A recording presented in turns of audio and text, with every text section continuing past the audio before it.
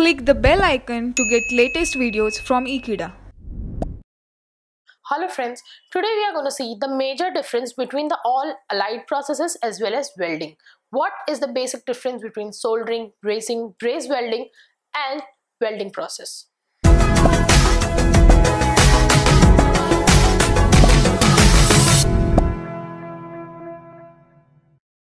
So firstly, I'll classify them on the basis of filler metal.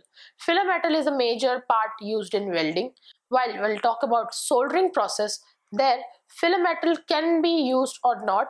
In brazing, it is an option, as well as also in braze welding also it is an option. So when we'll talk about melting points, in welding the melting point is higher than 450 degree. While in soldering it is below 450 degree, as in brazing as well as braze welding it is again above 450 degree.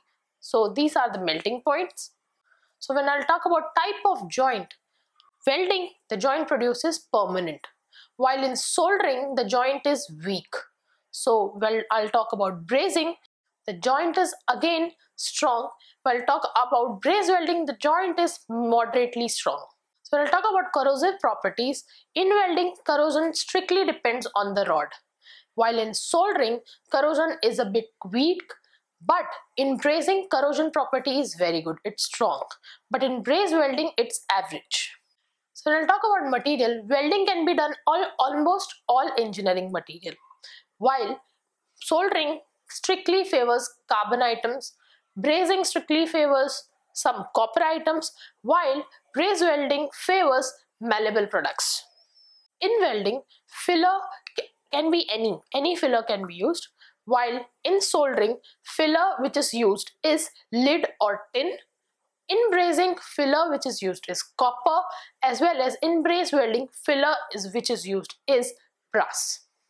So in welding, heat can be supplied through different sources like through gas, through arc, through heat, through pressure, etc. In soldering, the heat is supplied strictly by a soldering gun.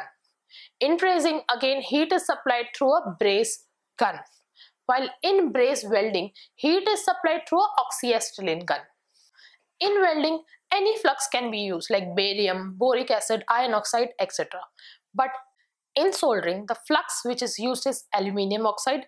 In brazing, the flux can be magnesium oxide. In braze welding, it can be iron oxide. So this is the basic difference between welding and the other allied welding processes, which is brazing, braze welding as well as soldering. Thank you for watching this video. Stay tuned with Ekeeda and do subscribe our channel Ekeeda.